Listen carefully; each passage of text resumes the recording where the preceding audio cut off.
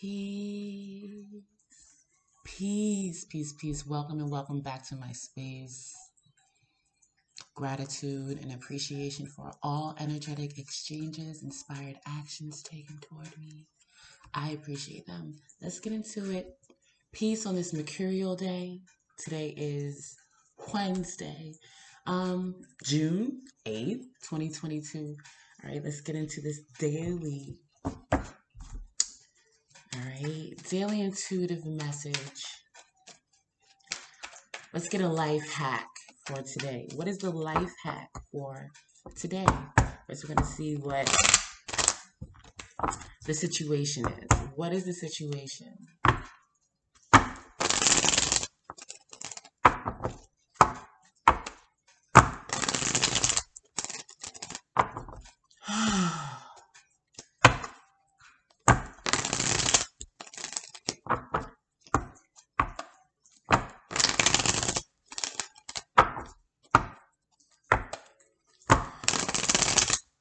All right, let's get into it. Let's get 2 cards. What is the situation?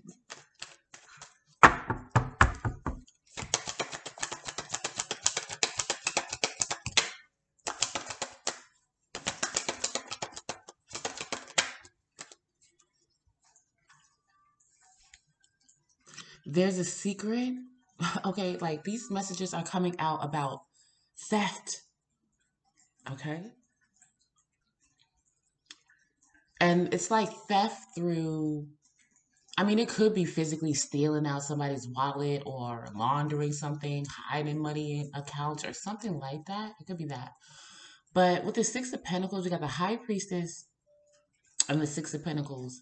And it's like somebody's hiding, it's a secret or something that, there's some money. You know how like entities get money to, and it's the intention is to serve others with it, like that type of vibe.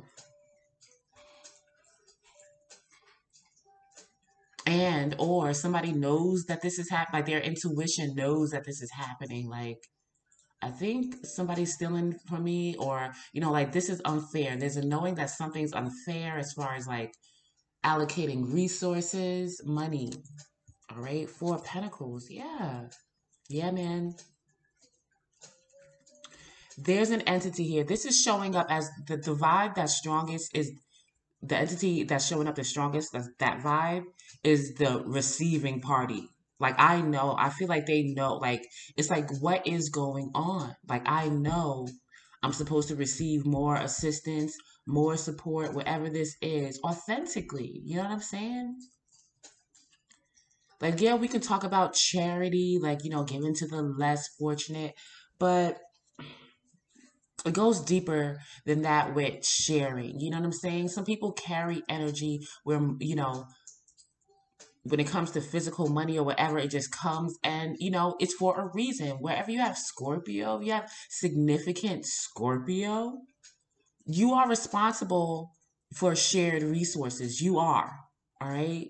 And depending on what, planetary energy there, whatever house is in, is like how you do that or whatever the situation is or how you are to receive that. Okay. But Scorpio energy is shared resources. All right. And that's what I'm getting up here. All right. Because with the 4 of Pentacles, somebody is like, I'm pretty much, I just got barely holding on, but things are not moving. They're not, there's likely times like right now it's showing up as unfair. Like I didn't get it again, or where is this thing, this money, this balance? Okay. We got the 4 of Pentacles. We got the Princess of Pentacles upright with the Death card. Like somebody's supposed to share resources with me. Somebody's supposed to get, be more intimate with me or whatever the situation is. All right. Radical change. All right, around this financial stability, practical situation. I know this, High Priestess, but it's a secret. Things are still hidden, and it's 9 of Swords. Somebody's, a lot of mental anxiety around this. Like, listen, I focus, like, I know where I'm focused in my manifestation, 3 of Wands.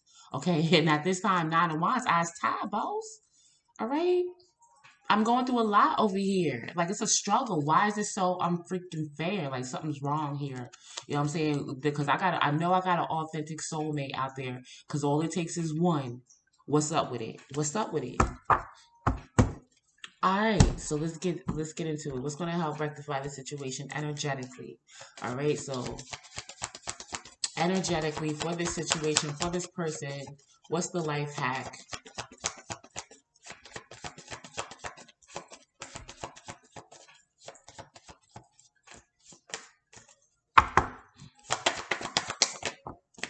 On the bottom, we have this sun. Right now, this sun is in Geminian. Geminian is about your immediate community, siblings, being ambiguous, intellect, communications, right?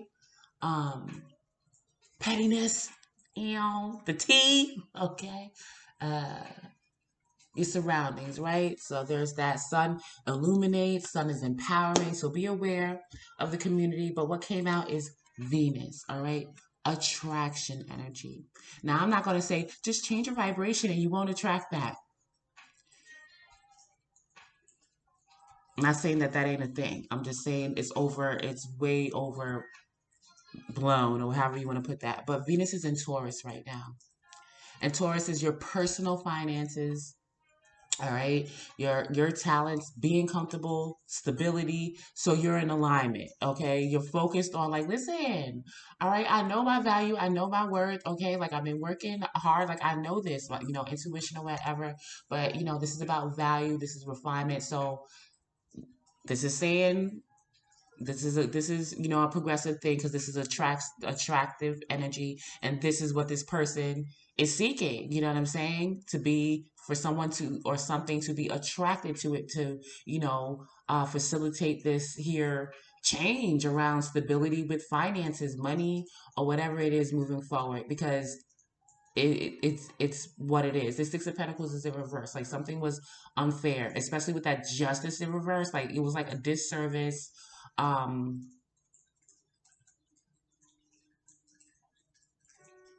you know, I pause to say, because this could all be also be like again, like I said, someone could be hiding that they're doing this, that they can't give, they don't want to give, something like that. But we have Venus here. All right, so let's see what actual archetype comes out. What energy is Venus going to be? What archetype is Venus going to be? We do have Taurus. All right, so like I said, that is there. Let's see.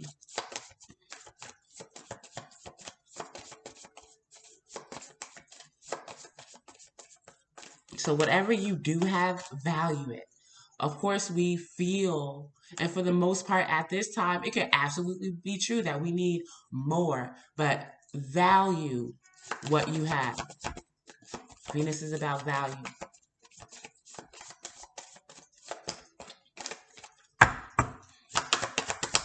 If you're already doing that, great.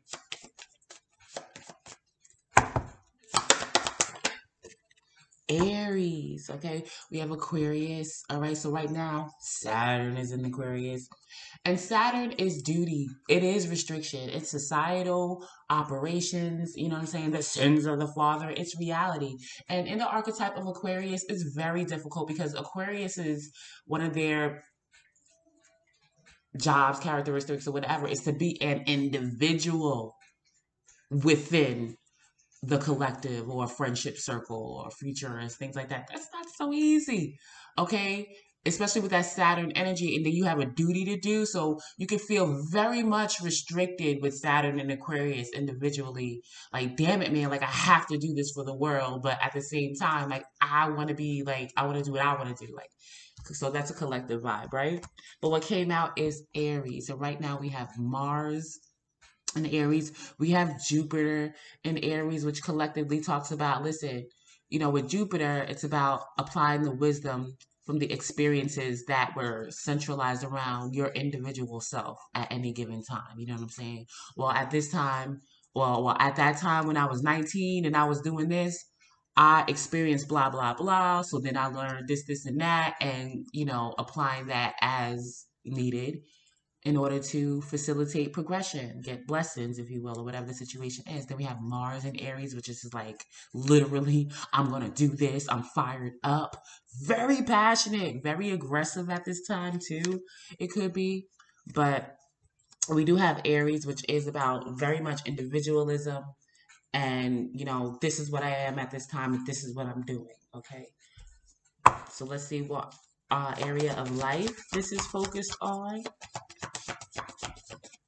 What area of life is this happening? Very much, eighth house vibes here, Piscean vibes here as far as philanthropy and shared resources. All right.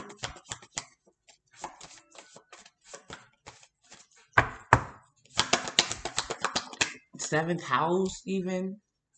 So we have the fourth house of home, security, history.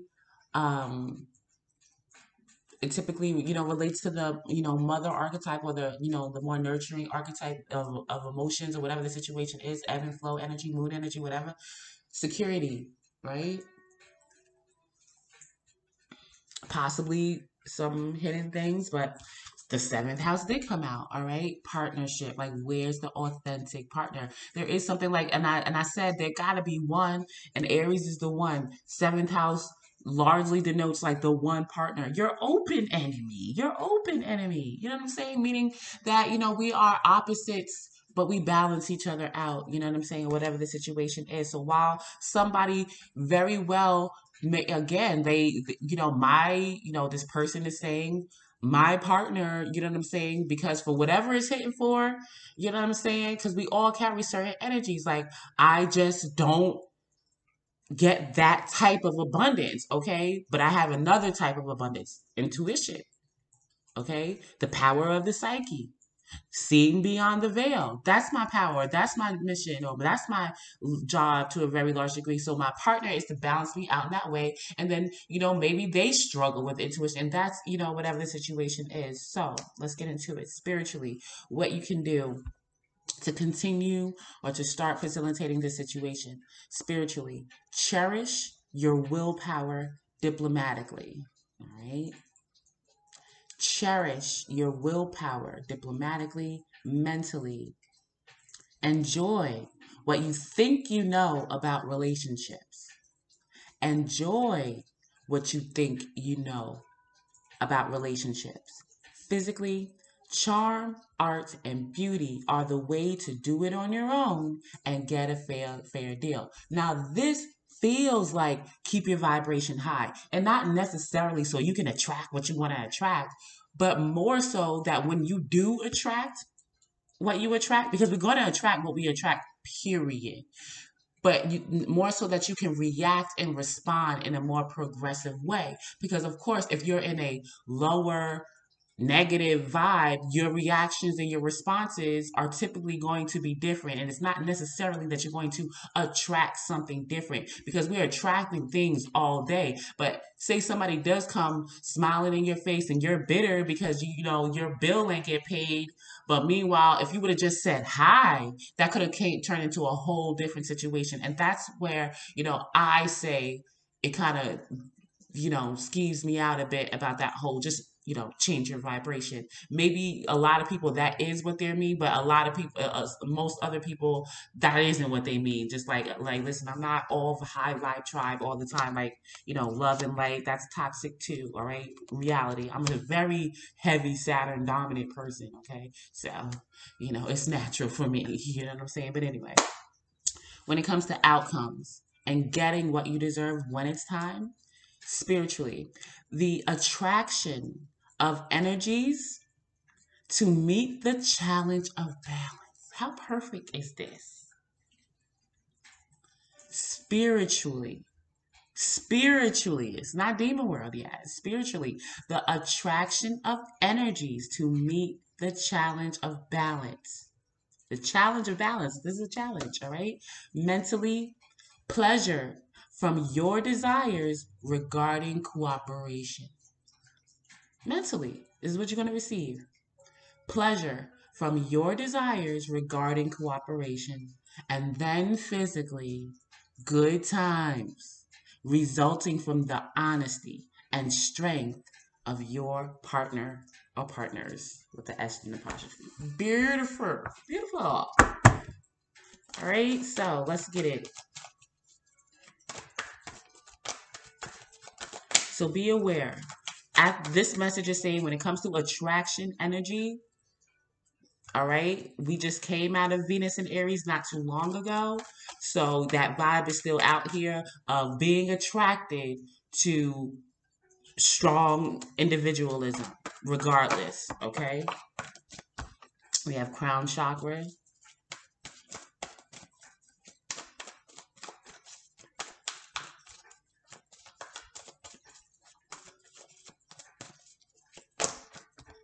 fertility, divine masculine, and passion. Okay,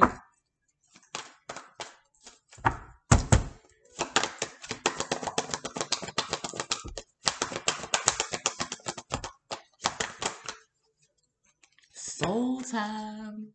It's soul time. All right, and that's a foundation backed by the omnipresent God. And even when I say the omnipresent God, I don't mean the omnipresent. I just listen. I got my own little language in my head. But anyway, all right, very powerful foundation here. Emperor vibes. Regardless, you know what I'm saying? Taking the action to be appreciative of what you have thus far. And, that is, although, this, there is some unfairness here. It really is. But always, what can you do but focus on self in those instances? I mean, as always, but it's how you do it or what you're doing, right? So we have Merkaba, movement, change, right? Soul time. The frequency of soul time. This is how we vibing. The frequency of soul time asks us to allow the possibility of a new reality to emerge, one that embraces the concept that while the corporeal body is mortal, the soul is timeless, limitless, and infinite. We're operating, and it's not even going to be, we technically won't even be able to call it manifestation anymore. That's really like a term that's being aged out in this age. I mean, phased out in this age, because humanity is dead, obviously, right? So we are the last of the dying breed, authentically so. Time, things change, and welcome to the future, presently. But anyway, that is what I have for you at this time. I do appreciate you, and I'll see you next time. Peace.